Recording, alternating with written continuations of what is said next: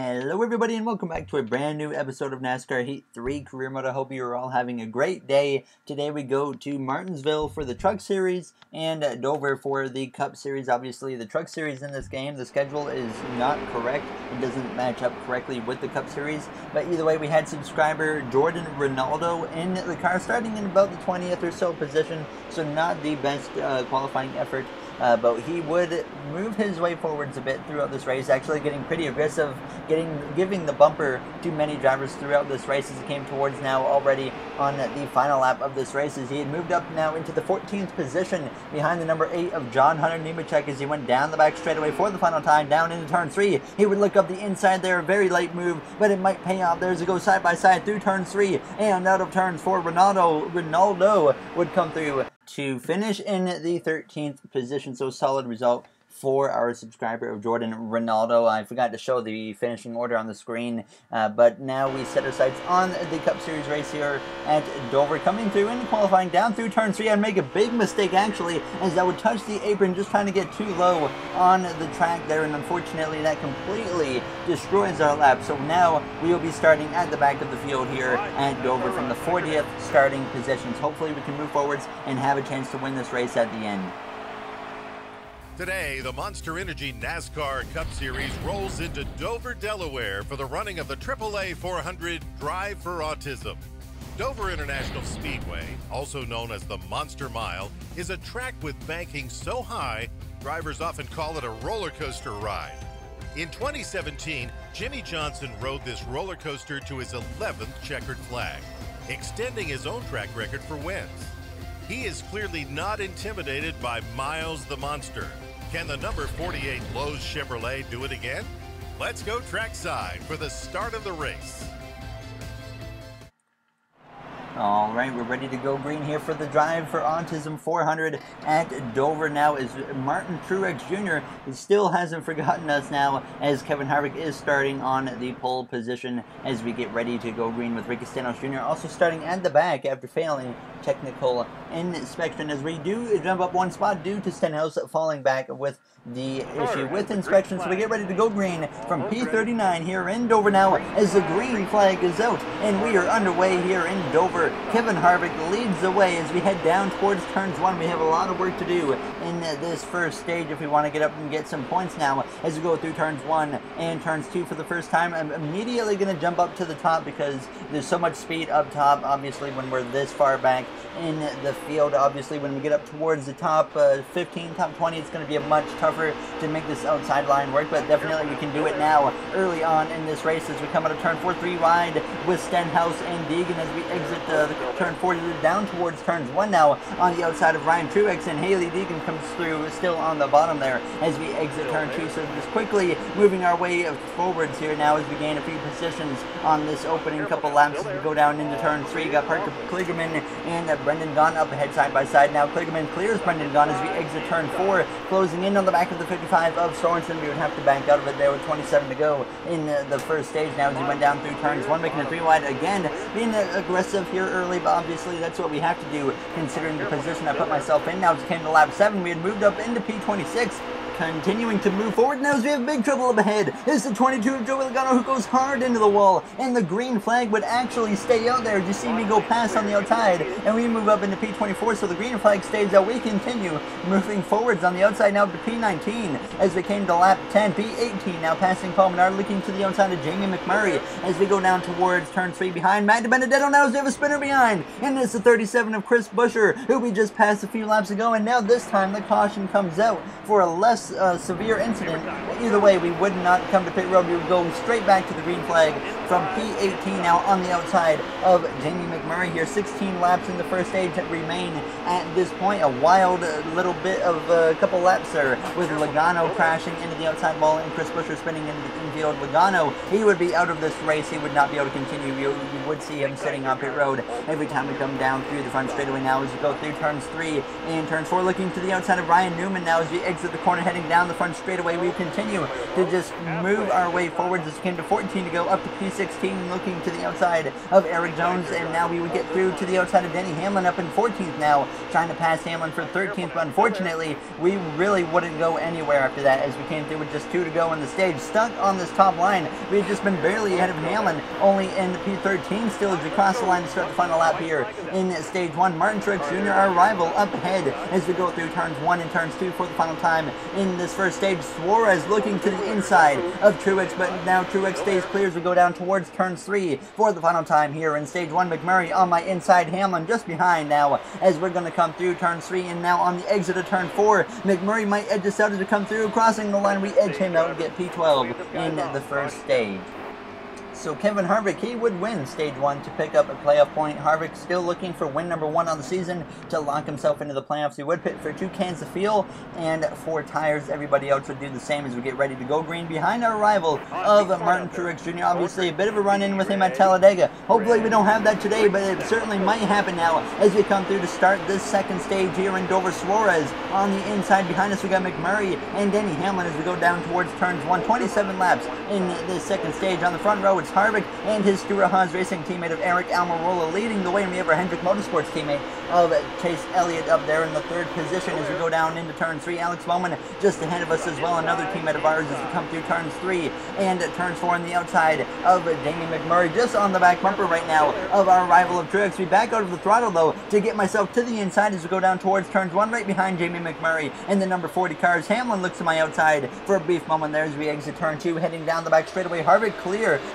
for the lead as Chase Elliott, our teammate, moves up into the 2nd position. Kyle Busch 3rd, and Almirola drops to 4th early here in this second stage as we close right on the back of McMurray. Now trying to look to his inside as we head down the front straightaway, coming through with 25 to go, but he stays clear as the AI is much faster than me at the end of the straightaways. But we will continue on this bottom lane, and we would get into a top 10 position behind our rival of Martin Truex Jr., trying to make it a move to the outside of him, because if I try to make a move to the inside, it's likely not going to work. He's going to try and push me onto the apron, so we try to make it on the outside now as we come out of turn 2 side by side with the rival of Truex, and he's going to put me into the wall immediately now as we go down towards turn 3, so we would fall in behind him, giving a little bit of a bump to him, letting him know we didn't like that. But we would again try to make a move on the outside here a few laps later now as you see me coming out of turn 2 side by side again with Martin Truex Jr. He would once again put me in the wall, and then fortunately this time the other cars behind me got to my inside, so we fell backwards after this happened because I was not able to get back to the bottom. Now sitting P11, trying to hold on to P11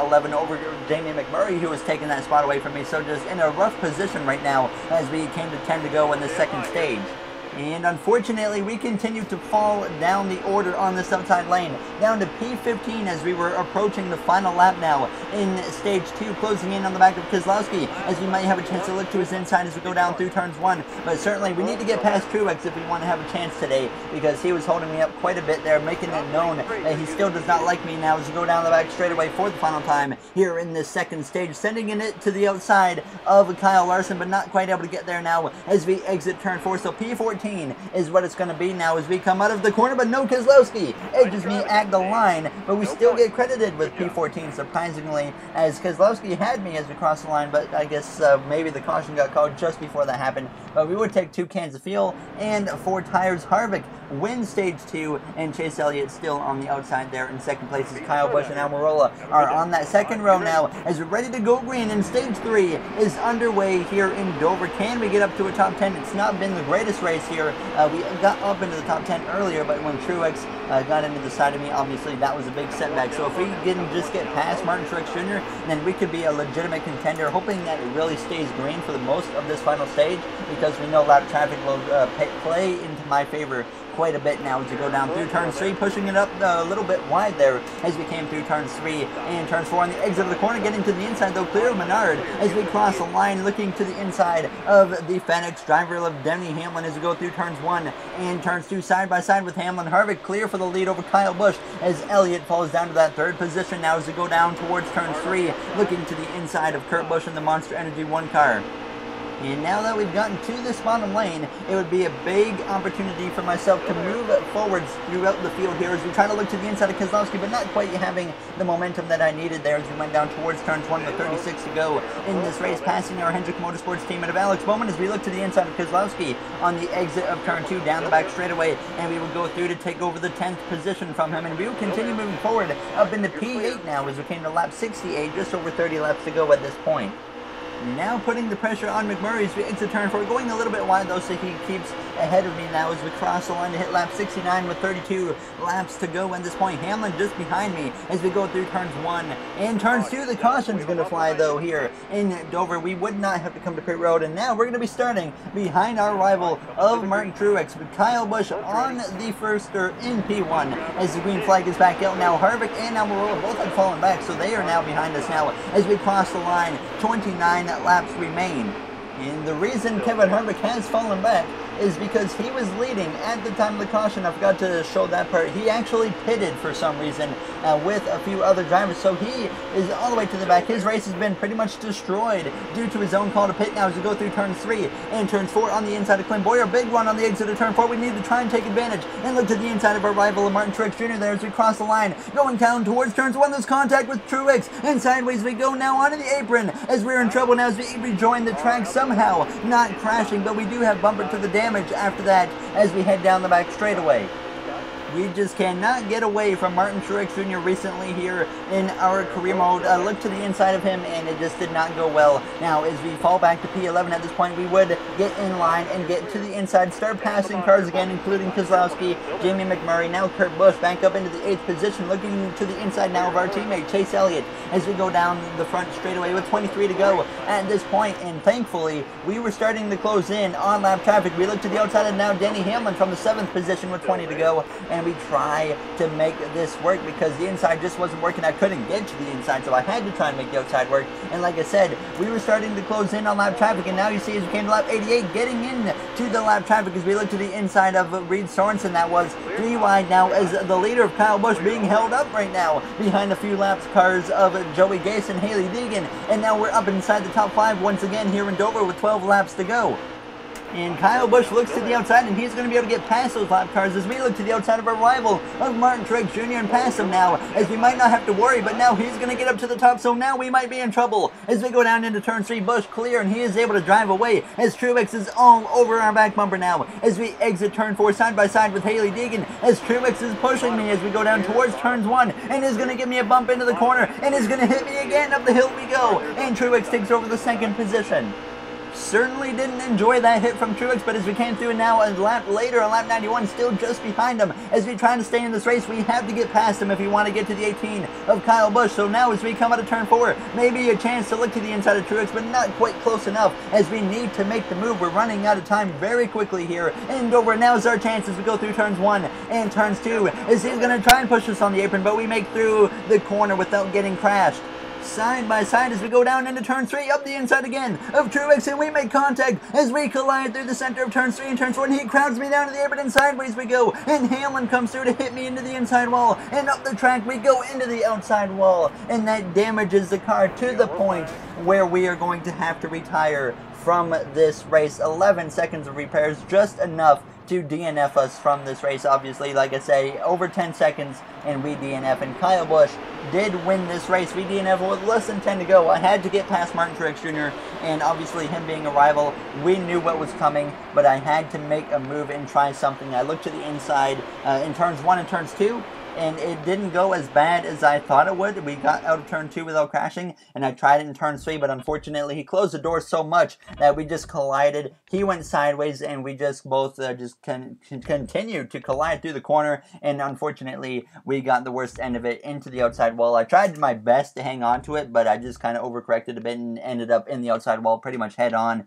and that took us out of the race, unfortunately. So our first DNF in quite some time, and obviously our first DNF of the season. But as always, if you guys enjoyed this episode, make sure to comment, like, and subscribe. Revenge is definitely going to be coming here to Martin Truex Jr. in the future now, so you can definitely keep that or expect that to happen. So I will see you guys, though, in the next episode. We do have another truck race that will be for Dover, so we'll see how that goes. So I will see you guys in the next episode. Thank you for watching, everybody, and have yourselves a great day.